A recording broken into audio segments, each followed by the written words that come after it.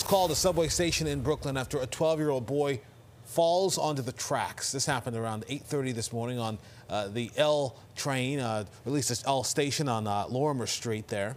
Yeah, the boy went to the hospital with minor injuries, but it could have been a lot worse. A source tells us a train operator saw the little boy slip and fall, but couldn't stop in time. But amazingly, the boy rolled out of the way and was able to get back on the platform. Now, the trains were back up and running in about 40 minutes.